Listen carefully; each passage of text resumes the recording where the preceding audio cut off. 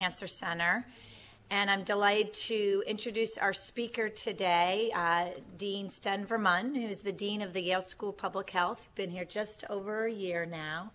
And Dr. Vermund is a pediatrician and a infectious disease epidemiologist, and did some of the original initial groundbreaking research focused on cervical cancer screening and embedding it with HIV testing screening initiatives back in the 1990s. Your training was at Stanford, Albert Einstein in Columbia, with a stint in London as well, right? And we are very fortunate to have him here at Yale, leading our School of Public Health and also many programs and initiatives in the Yale Cancer Center. So today, specifically talking about cervical cancer screening. Thanks, Melinda. Great pleasure to be here and happy to be a proud member of the Cancer Center myself. Melinda mentioned that I got involved with sort of the issues of HPV, HIV interactions. It was actually in the 80s, and we made a very simple observation that women who were immunosuppressed might be at higher risk of cervical cancer. Nothing unusual about that, given that we knew that women who'd had transplants were at higher risk of cervical cancer, women who were on immunosuppressive drugs were at higher risk of cervical cancer. Cervical cancer was often a second primary after treatment of a first cancer with the immunosuppressive therapy. So, you know, I was young. I wasn't asking any particularly original questions, but I thought maybe HIV would increase risk of cervical cancer. And then I read a letter to the editor in The Lancet in 1987 where an OBGYN had 6 cases of young women, including a teenager, who'd had normal pap smears 6 months later, had CIN3 or invasive cervical cancer, and they all had HIV. And then I said, aha, I'm onto something, wrote my first successful grant, and was off to the races. So that's how an infectious disease epidemiologist got involved in cancer epidemiology. And by the way, I just finished taking a course at IARC on molecular biology for the cancer epidemiologist, because having done my med school in the 70s and then having done PEDS training in epidemiology, that was a decade of the revolution in molecular biology, and I could no longer pick up Science or Nature and understand what they were saying. It was too technical. So I took this 2-week course, which was focused on cancer epidemiologists, but I needed the same training, and then forged an alliance with Robbie Burke, who was doing HPV molecular biology, and I was the epidemiologist. We had our Cy Romney and other clinicians, and we were able to do what I think was a reasonably important body of work at the time. Now, you all know this, that HPV virology and carcinogenicity ties into the epidemiology of cervical cancer. I don't know if a handful of you, maybe Vince and others, remember Irv Kessler's work from Pittsburgh, and he thought for sure it was HSV. So he was aware that this behaved like cervical cancer behaved like an STD, but he had the wrong virus. And he had a whole body of work with sort of odds ratios of 2.0. And then HPV came along with odds ratios of 20. So he just was studying a confounder, and just it was before Zurhausen and the revolution in HPV diagnostics, which opened up this whole field for somebody like me to walk into. And of course, we're very preoccupied with our clinical practice and screening issues, ties into global health issues, which make it more complex to do the kind of screening we take for granted in high-income countries, and you quickly get into the area of health services, research, and disparities. So, HPV and cancer have all these links. I'm not going to spend a lot of time on this slide other than to remind you that, when you get HPV, you can clear it, you can retain it, you can progress to mild abnormalities, you can progress, you can actually regress, you can progress to invasive cancers, can take decades, and can take years or even months if you're immunosuppressed, so that accelerates the pathogenic process. And there are all these behavioral factors, issues of innate immunity. We really have put a question mark. We're really not sure. The adaptive immune system silencing that's been speculated and some evidence for it, leading to viral persistence and what turns on that silencing mechanism. What about certain types of immunosuppression turn that on and other types don't seem to affect it? And of course, viral interactions. Maybe Irv Kessler was right. Maybe if you have HSV co-infection, it accelerates. These are still open questions. When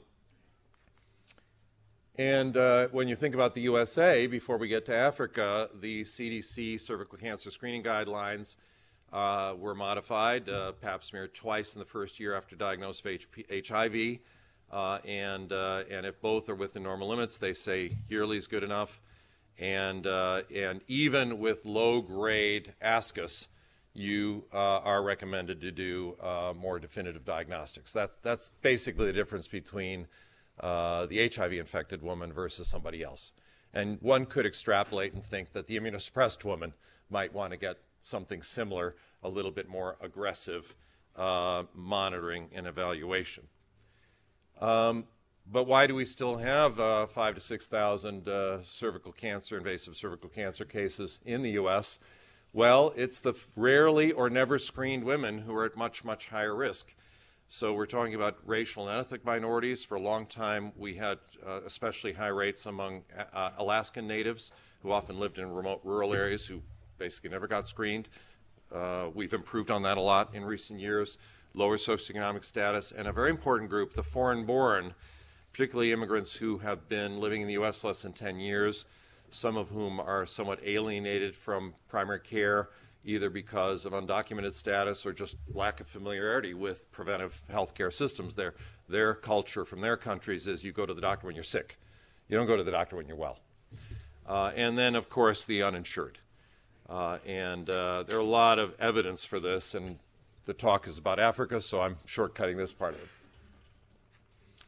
it. Here from Kaiser in Northern California, you have the circumstance of mostly a working, population. Otherwise, they don't get Kaiser access. And it really was overwhelmingly women who had never had a pap smear who were overrepresented in the cervical cancer group. And then false negative pap smears, and then positive pap smear but failure to follow up represents 100% of these cases. So in some ways, modern cervical cancer is a matter of doing what we have to do for vaccines, which is maintain our standards and maintain our coverage at a high level, and then go for the 2%, 1% of the population that is in this category of never screened, low healthcare access, low awareness. So it's very much the social determinants of cervical cancer are dominating really our agenda now. It's not so much a technical issue that holds us back from progress in the U.S., but very much a sociological one. And you could, this Swiss cheese I borrowed from Connie Trimble at Johns Hopkins with her permission, and healthcare providers don't screen. And, women do not come in for screening. Number one problem. If they come in, the healthcare provider doesn't screen. So the so-called missed opportunity, where somebody came in with an acute care complaint, but they've never had a pap smear, and the primary care doctor doesn't think about a pap smear when they're here for the common cold or some such. The colposcopy wasn't done, either because the woman didn't come for a follow-up visit or there was some mistake in the healthcare system. The patient isn't appropriately treated, and that happens every once in a while, and that's where you get your cervical cancers. So let's go global, and from global the data are typically lagged by about 5 years, and sure enough, I checked this a few days ago, and this is the latest, 2012.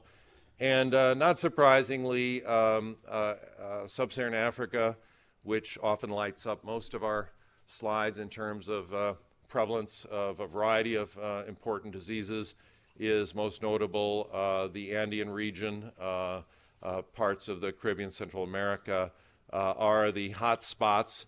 And if you look at India, it doesn't light up the highest frequency, but just think of the population of India with over 1 billion people. So you can imagine the largest burden of cervical cancer in the world is in fact in India.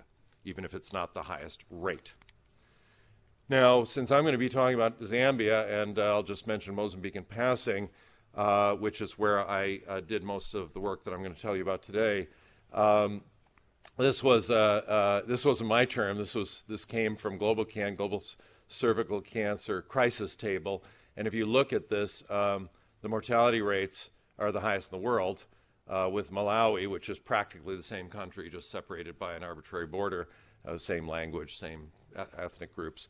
Tanzania, which is just a short distance away, Uganda, Mozambique, Zimbabwe, Mali, Ghana, Rwanda, Nigeria. These are the highest in the world.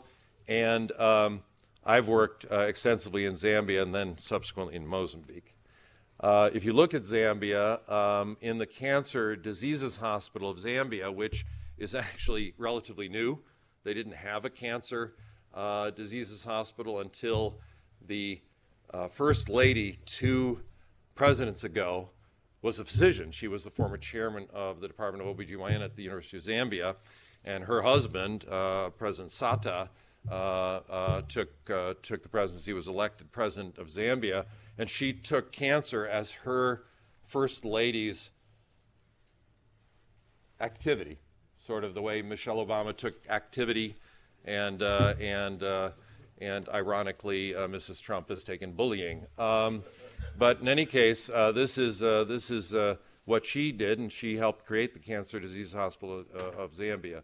And you'll see that a whopping 35% of the cases in that hospital are cervical cancer, every single one of which is a public health failure, every single one of which should never have appeared in this hospital. So this is where I've gotten my passion for this topic, because of the immense, how do I put this? I'll put it, the immense delta between where we are and where we should be. And, you know, if you work in an area of immense delta, you can have a very satisfying career, because even a small improvement in circumstances, you just see such massive benefit. And I think that's something that attracts some of us to public health and some of us to global health, is that we can struggle mightily in the U.S. to improve our cancer services. And at the end of the day, we're going to go from, you know, a survival of 76 years to 76.2, and that's a good thing. And for a particular cancer, it might be a great thing. But if you're working in Africa and you've got, life expectancies of 40, 42, 45, you may be able to make a contribution that can be that much more impactful. So this is, I'm sorry, I meant to dwell on this just for you to see some of the other diseases and some of their frequencies as well. So we know that cervical cancer is almost completely preventable by screening and HPV vaccine. Where you don't have cytopathologists or pathologists, we have been using visual inspection with acetic acid, and I'll talk about that in a minute. And we kind of know what to do in a clinic setting. If the woman is there and you have the resources, we know what to do. But how do we bring such programs to scale in real-world settings to get the women who are not in your clinic? Let me just say, since Zambia has one of the worst AIDS epidemics in the world, I think it ranks 7th among countries, or 6th. And globally, we have over 30 million women who are infected with HIV. 30 million persons infected, half of whom are women, 80% of whom are in low-resource settings. And now you have something that I couldn't have said 20 years ago, which is now you have widespread access, your tax dollars at work, through the U.S. President's Emergency Plan for AIDS Relief, otherwise known as PEPFAR. And that was started by George W. Bush in 2003 with broad bipartisan support. Now, for the young people in the audience, bipartisan support means you have Democrats and Republicans agreeing on something and working in a common fashion. So you'll have to read the history books about what bipartisanism means. But and this has been supported by President Obama, and President Trump wanted to cut it 30%, but Congress didn't let him, and so we continue providing the largest health program in global history, which is PEPFAR, dwarfing programs like polio eradication, smallpox eradication, the expanded program of immunizations at the WHO. This is a good $8 billion a year just coming from the U.S. government, not to even mention what's coming from other governments. So we have massively improved antiretroviral therapy. Got a long way to go, but literally at this point, more than 1 million lives saved. Now, on the cervical cancer side, more than 500,000 cases a year, 250,000 deaths. So this ratio is all screwed up, right? I mean, if we were catching these cases as early as we do in the Western world, in the high-income world, we wouldn't have half of them dying, but we catch them late. And a whopping 84% low-resource nations, which tells you why this ratio is so bad. And it ranks number 1 or 2 most common cancer in women in low and middle-income countries. So, that shows you this preventable. And I showed you the Zambia data where overwhelming was the number 1. Some countries, breast is actually number 1. This is one of the very first papers we published from our Lusaka work. We did the simplest study on the face of the planet. We took 150 HIV-infected women, and we did pap smears on all of them. And we could not believe these results.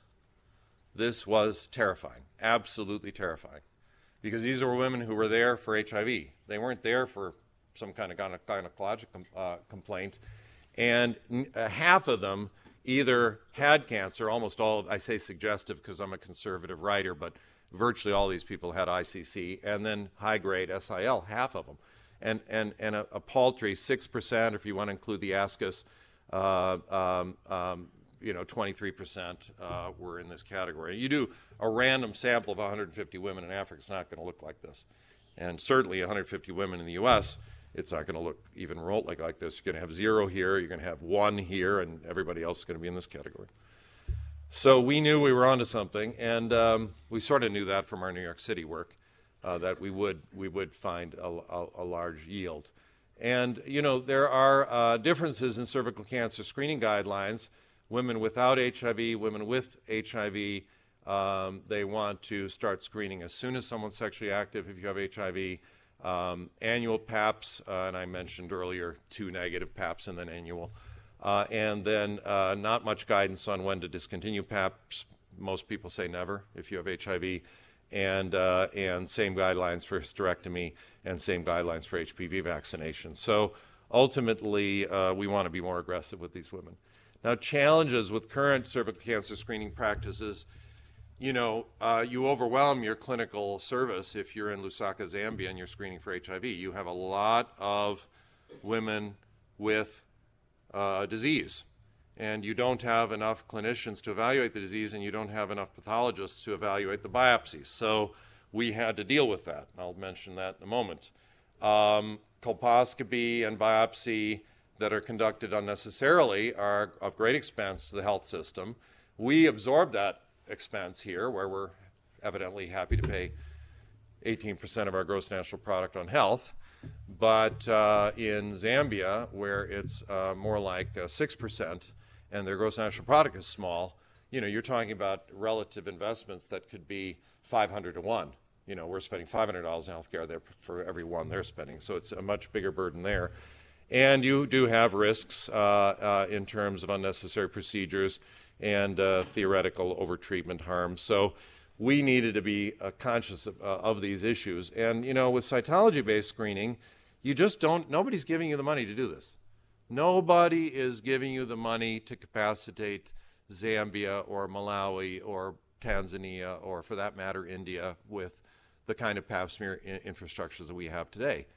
And even in the U.S., Papanicolaou did his work and published it sort of quietly in the 1920s, and it didn't really take off until 20 years later, the famous monograph in the 1940s. So there's an uptake problem even in the U.S.'s history, and you can imagine in an environment where you just don't have a trained healthcare workforce, you have no cadre of cytotechnologists.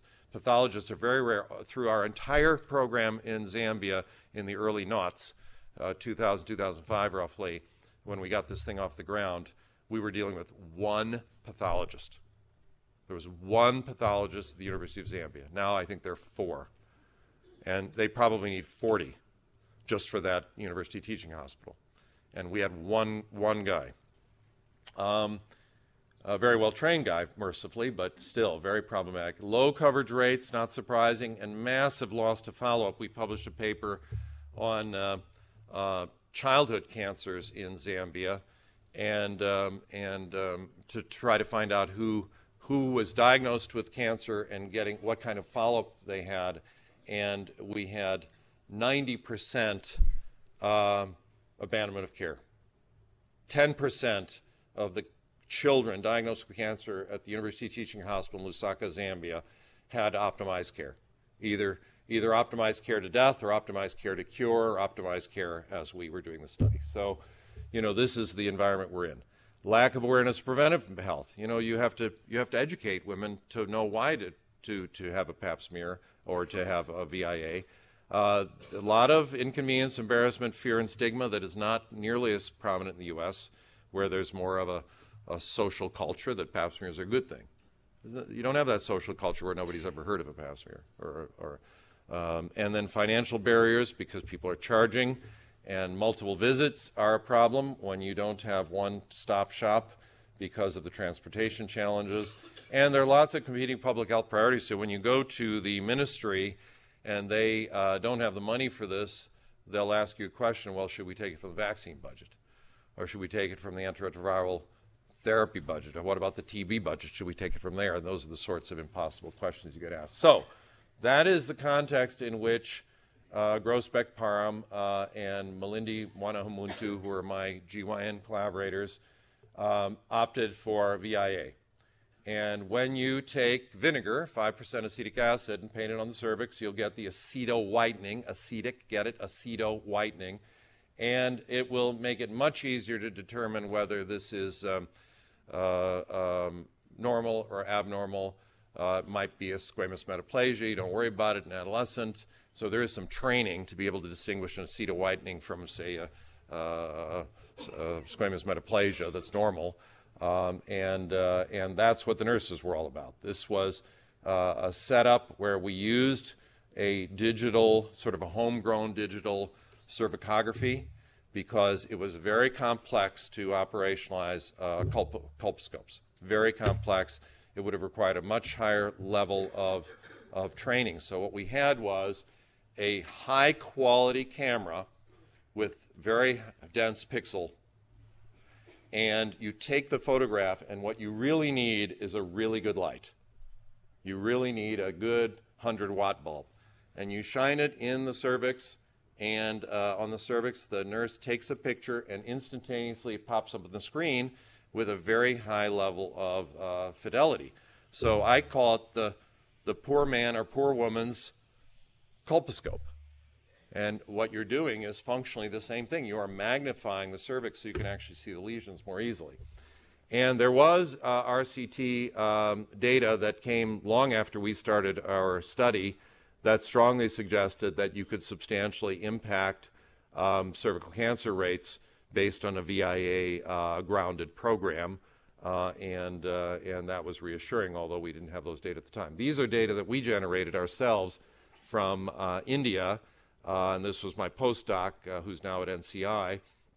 And we were really quite pleasantly surprised by these data, because we looked at sensitivity specificity was highly competitive with cytologies of various cutoffs.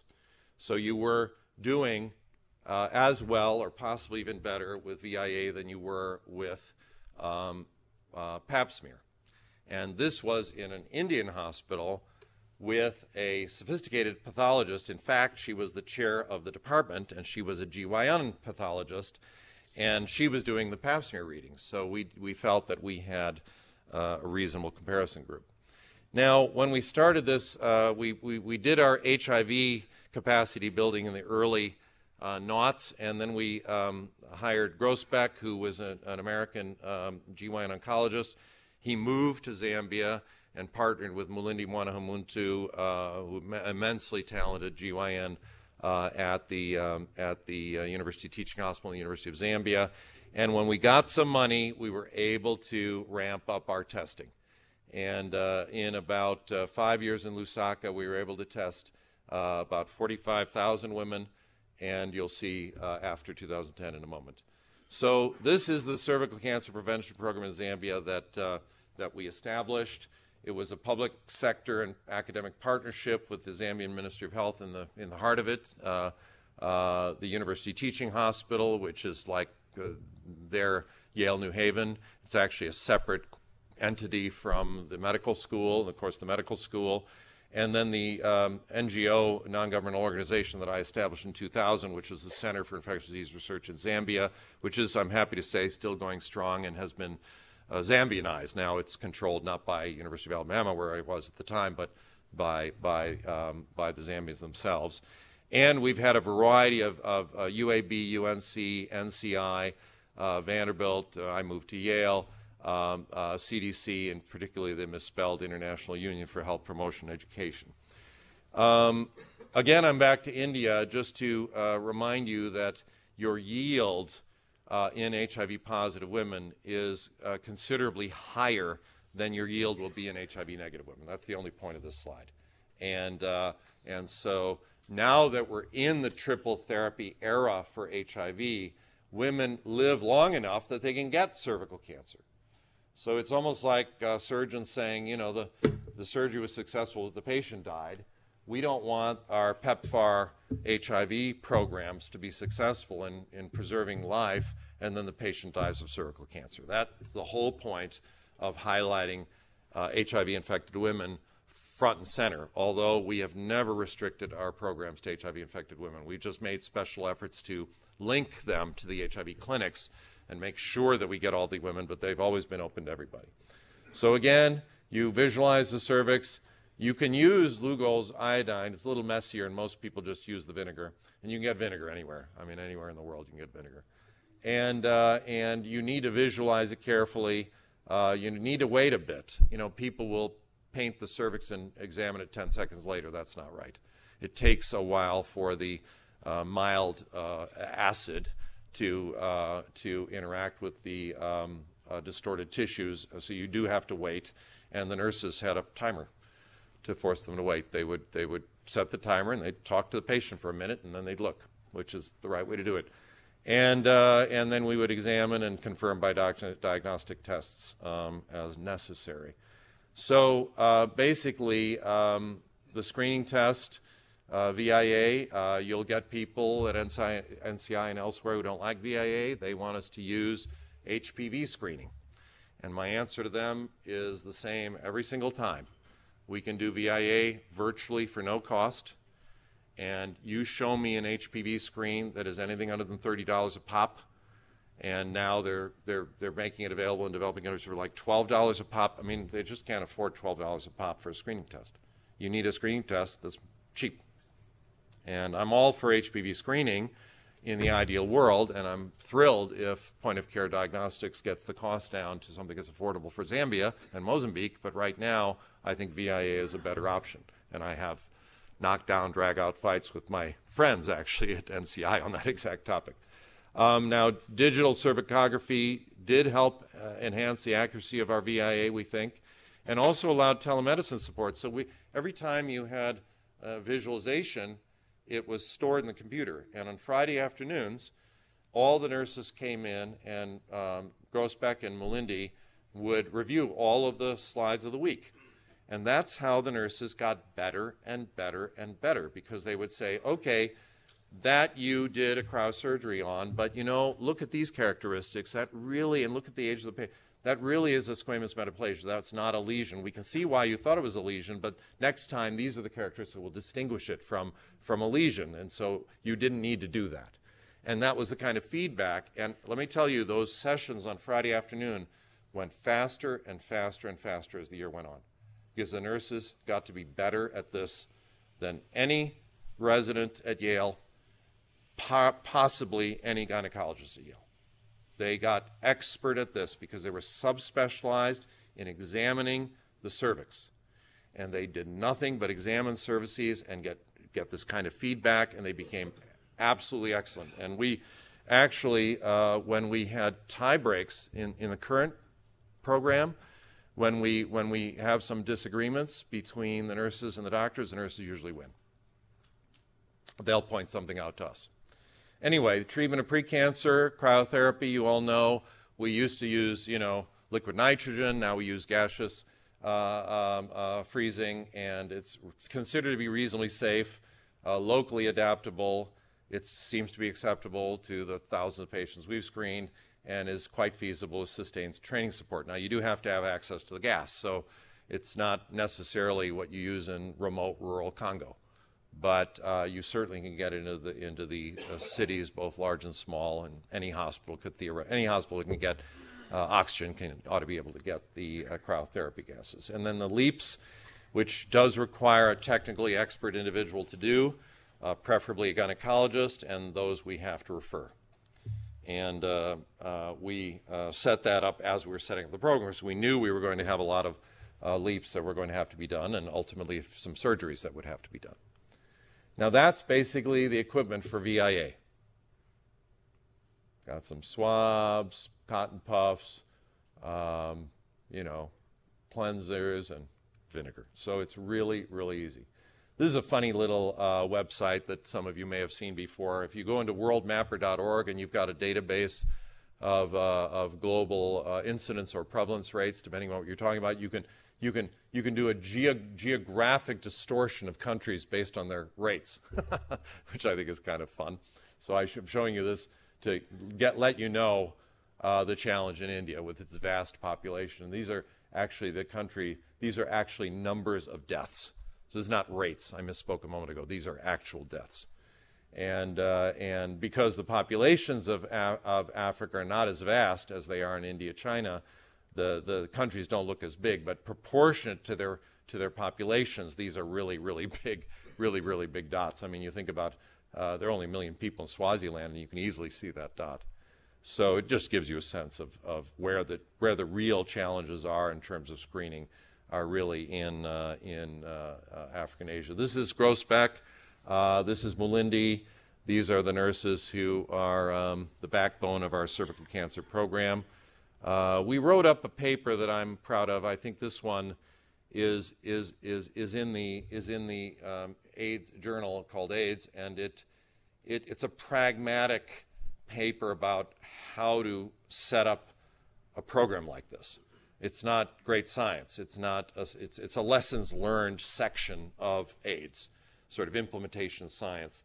And when we wrote this up, we weren't sure if anybody'd publish it, and then we saw this AIDS opportunity, this particular section of AIDS, which was definitely created as a response to PEPFAR, because they were looking for lessons learned from these vast investments, how to do programs better. So if you only want to read one paper, I think this one is probably the best one that was led by Mulindi and my postdoc and my medical student. This is the pathologist, consulting gynecologist myself, Jeff Stringer, who's now heading a global GYN program at UNC, and then Beck. So just some pictures of what our clinic looked like, and our community educator who was working the various waiting rooms of the clinics and the hospitals to try to drum up business, try to get women to, after they were done with their appointment, and a little bit of education, and then our Friday afternoon feedback sessions. I mentioned already the digital cervicography and why we thought that was a helpful innovation, and the fact that it created an electronic medical record by definition, because that was now preserved. And we have now been doing a lot of distance consultation, more after I left the program and came here. The distance consultation has really been a very vibrant component, because PEPFAR has enabled us to roll this out countrywide, and you just cannot get gynecologists in all of the small cities and towns of Zambia. It's just not going to happen. So how did we cope with that? Well, now we do our consultations with the nurses through the internet, and we're able to give continuing education. We're able to give feedback to empower them to improve their quality of care long distance. Also to try to save patients long trips for LEAPs and biopsies, LEAPs, and surgeries if we're pretty sure that they don't need it. And we've written about that in a paper a few years back on digital cervicography, and also a paper on telecommunications. And so this is updating that older slide where you go from 06 to 13, and now we've had to change this to, you remember we stopped at about 40,000 in about 2010, and you just keep going up when you have the resources and the sociocultural milieu, the sort of sense that community women have about screening.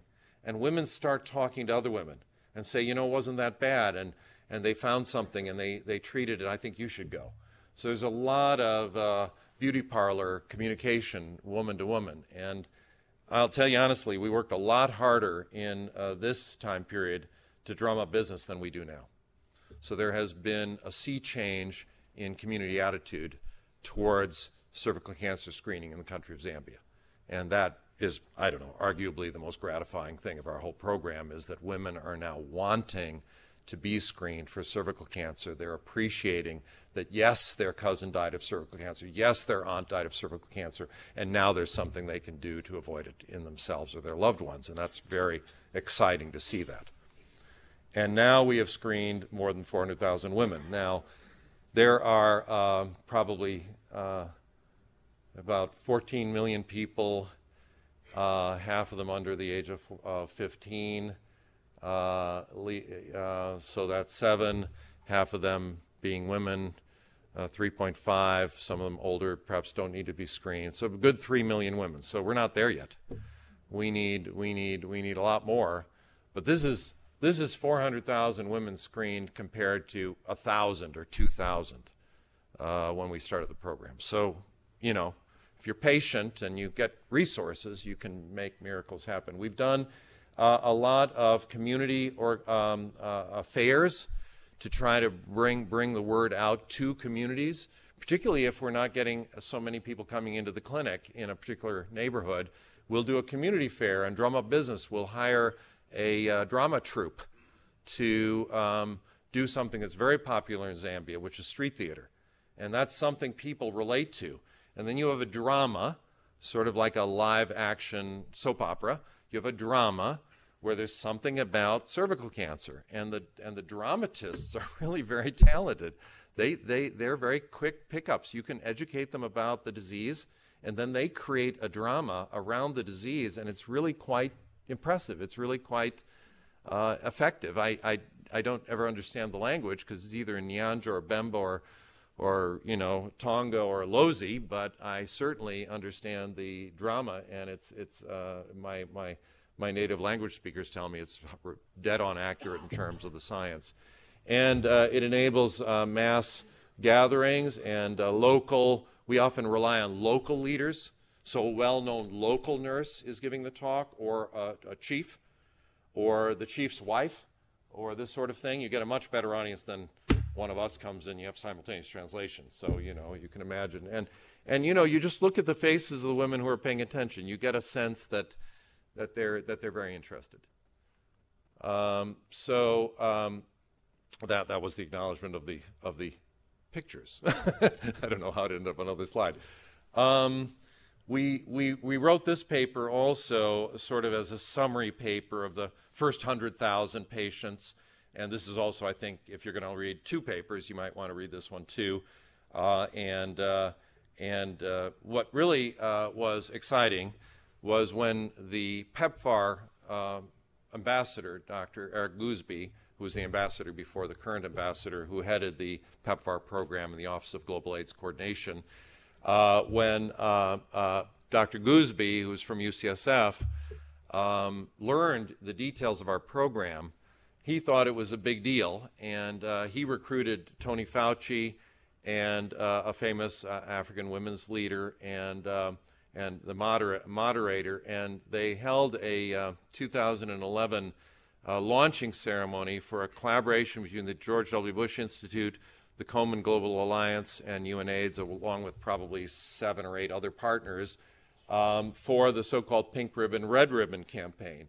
And Pink Ribbon, Red Ribbon is to take the red ribbon of AIDS, right, and the pink ribbon of breast cancer and try to use these HIV infrastructures that have created opportunities for chronic care management all over the world in places where the only utility of the local clinics was acute care management. Nobody ever got an appointment for a follow-up. In vast swaths of Asia and Africa, even Latin America, you don't go for chronic care management. You go for acute care. That's it. Nobody gets an appointment. And HIV has given people follow-up appointments. We now have the infrastructures in very improbable rural settings to do this. And the cancer community realized, wait a minute, this is a piggyback opportunity. Let's start with breast cancer screening, cervical cancer screening, other screening. Let's even use these AIDS clinics as a way to get cancer drugs to the patient when we know that the patient is never going to make a 4-hour, 8-hour trip back to the capital city of the cancer hospital because they can't afford to lose the day in their fields. These are subsistence farmers. They're not going to take a day out and bring their child or bring themselves for radiation therapy treatment or chemotherapy treatment. And so it's the mentality that perhaps this HIV system could be used for other chronic diseases. And that's where Pink Ribbon, Red Ribbon comes from. They've got an informative website if you're interested. So we want to develop cancer prevention treatments in low and middle income countries, and we think it's very smart to piggyback on ongoing global health implementation programs. We have to do task shifting to nurses and clinician support by telemedicine. This is not negotiable. This is not something I want to debate with an OBGYN and they say that the nurses are not qualified to do it. Those people don't work in these countries. They don't realize there are no people to do this. So we have no choice but to do the task shifting. And frankly, we want to do task shifting even from the nurses to community health workers and try to preserve the nurses' time to be elite clinicians, if you will. You know, maybe you don't have to do that in Brazil. And maybe you don't have to do that in Russia, where they've got a surfeit of doctors. They just need to train their doctors better. But in the parts of Africa where you have some of the lowest doctor to patient ratios in the world, then you need to think about nurses and other clinicians. For example, in the former British colonies, they have a position called the clinical officer. And these are people who may be high school graduates and they have 3 more years of training. They're a little bit analogous to our physician's assistants, although they are not nearly as well trained as a physician assistant who requires, college training and then 3 years, or 2 years. So I don't want to take that analogy too far, but ultimately they are physician extenders, and those people can also be trained in some of these areas. Community mobilization, peer-to-peer support systems. If you build it, they may not come. So you have to do the community work. And building capacity for cancer therapy, the old adage, don't screen if you can't treat, is also compelling. The bottom line, lives can be saved with sustained efforts at modest cost. And ultimately, we need HPV vaccines to turn off the tap. And that's my reminder of the bathtub that's overflowing. I mean, I can take my little bucket and keep scooping water out of the bathtub, but if the water is flowing, full speed, and that's where I see, vaccines, you turn off this spigot. And happily, we're seeing some movement in HPV in developing countries now. So just a word, Zambia has taken this on, and thanks to Gavi, which used to be called the Global Alliance for Vaccines and Immunizations, now they just call themselves Gavi, and very heavily funded by the Bill and Melinda Gates Foundation, as well as international organizations like USAID and DFID, which is the British equivalent, and NORAD, which is the Norwegian equivalent, and a host of other donor agencies.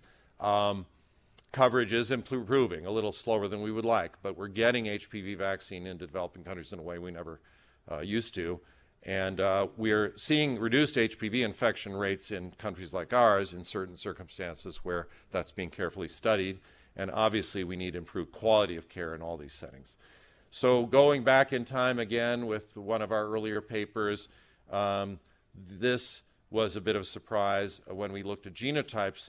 And this was our 16 and 18 pool.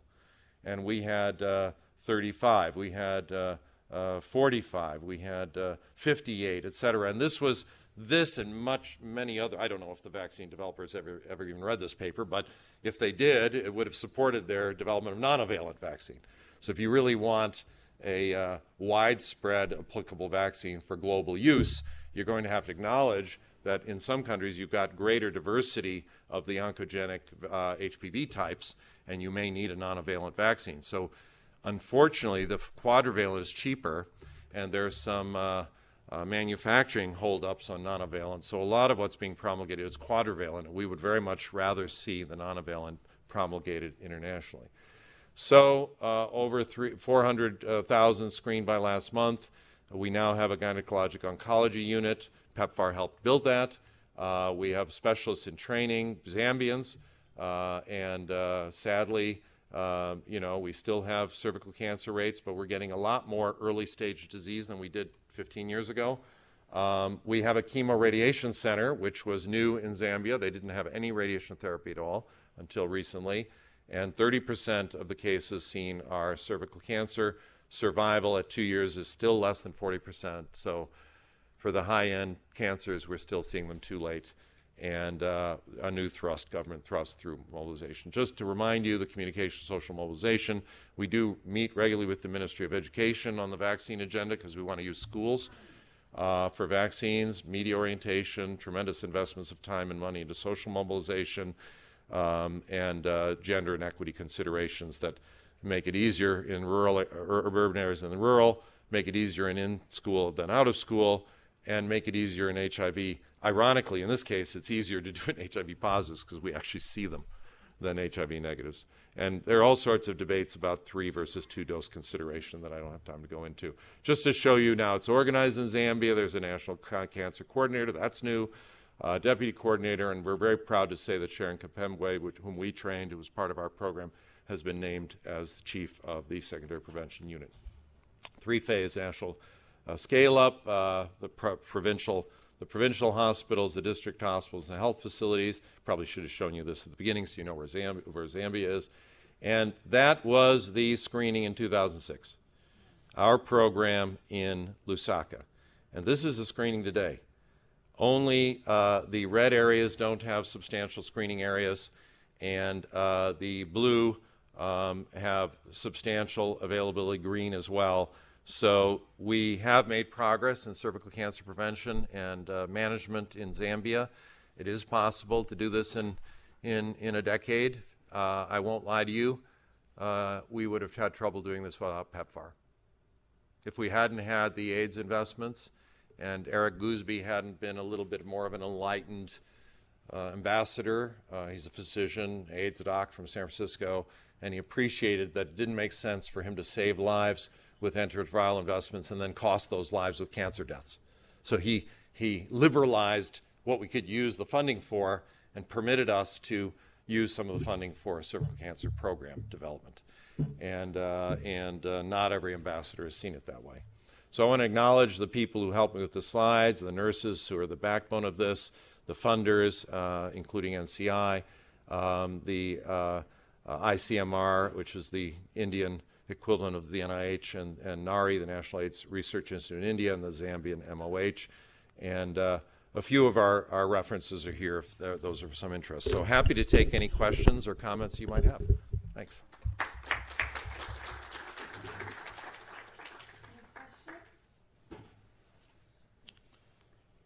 So I have a question. So you